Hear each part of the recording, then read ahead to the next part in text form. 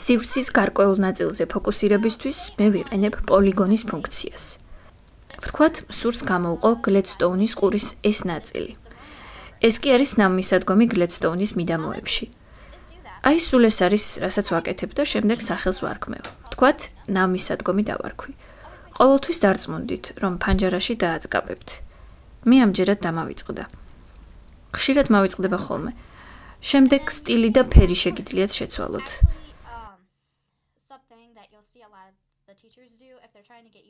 ბევრი მასწავლებელი ცდილობს, რომ ეს რაღაც ჰაერის მასისნაირს დაამსგავსოს. შეგიძლიათ ისეთი ფერი მისცეთ, რომ ძალიან სქელი და მასიური არ ჩანდეს. თან ისე გააფორმეთ, რომ ეკრანზე უბრალოდ ლაქას არ გავდეს. არამედ ეტყობოდეს, სადაა განთავსებული.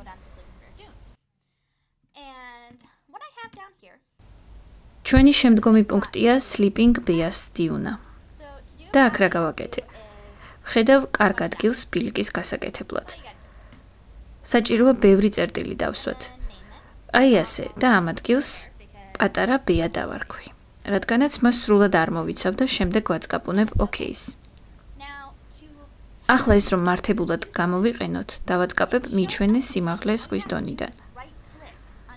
საჭიროა რომ შექმნილ ბილიკზე მაუსის მარჯვენა ღილაკი დავაწყაპოთ და შემდეგ დავაწვეთ მიჩვენე ზღვის დონიდან სიმაღლის პროფილი. აი რა გაიხსნება. ეს არის სიმაღლეები თქვენი ბილიკის გასწვრივ. აი როგორც ჩანს ის გრაფიკულად. ეს არის გზისთვის მაქსიმალური სიმაღლე და ის არის 644 ფუტი.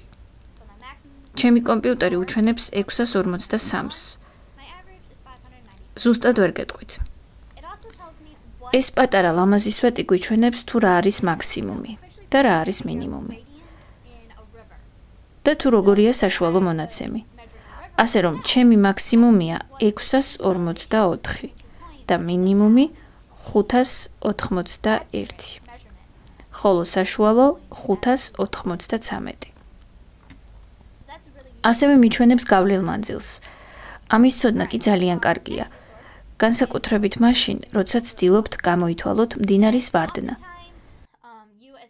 უამისოდ მე მომიწევდა ორ პუნქტს შორის შეფარდებითი სიმაღლის და მათ შორის ზუსტი მანძილის გამოთვლა. ასე რომ ეს ძალიან სასარგებლო ინსტრუმენტია. მე დაბეჯითებით გირჩევთ მის გამოყენებას.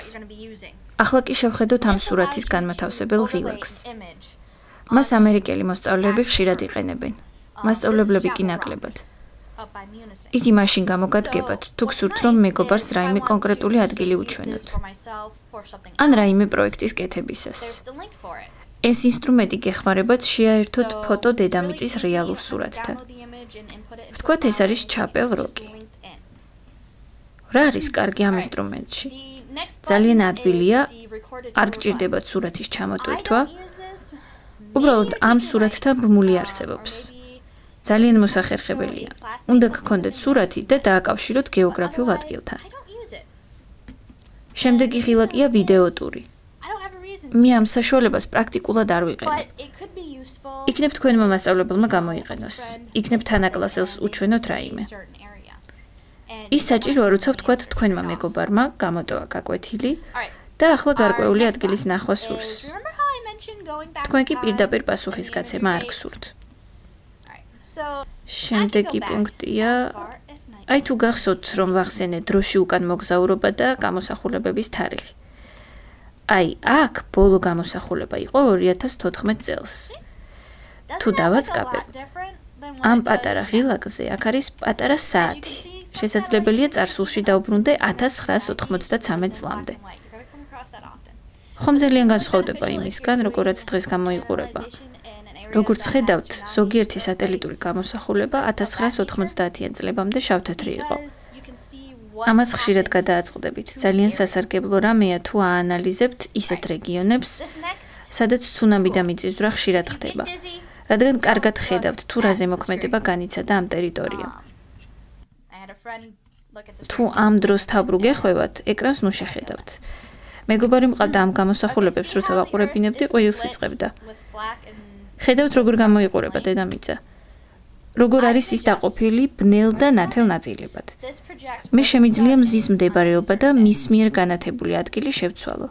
აი ასე, ძალიან მაგარია. და რისთვის არის ეს გამოსადეგი?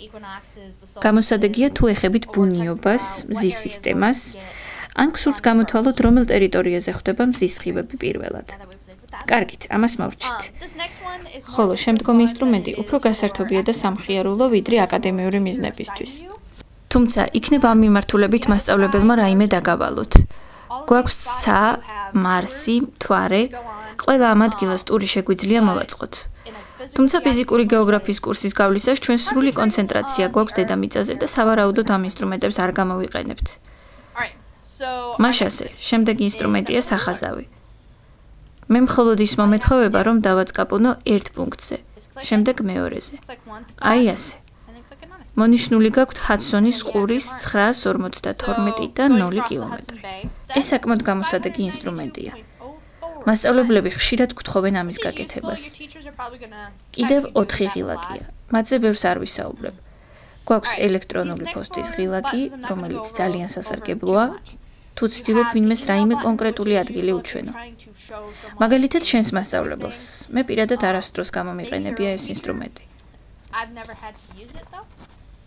შემდეგი ღილაკია ამობეჭდვა. ჩვენ შეგვიძლია ამოვბეჭდოთ ეს ეკრანული გამოსახულება. იგივე სკრინშოტები. ეს ღილაკი იმისთვისაა, რომ შევინახოთ გამოსახულება. ვთქვათ, ეს გამოსახულება მინდა, ან კიდევ ეს, ან ეს რეინდიერის ტბის გამოსახულება. შემიძლია ეს გამოსახულებები პრინტერით ამოვბეჭდო.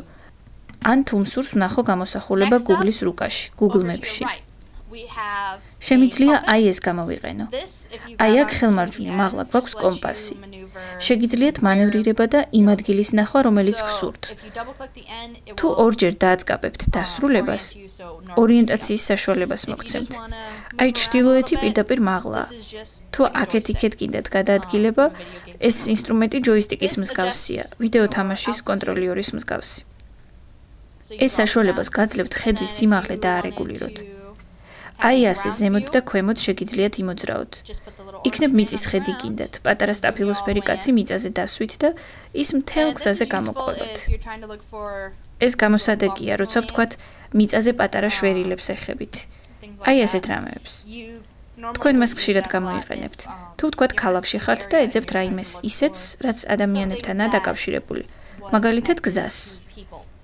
ამდაგვარად კარგ გამოსახულებებს მიიღებთ.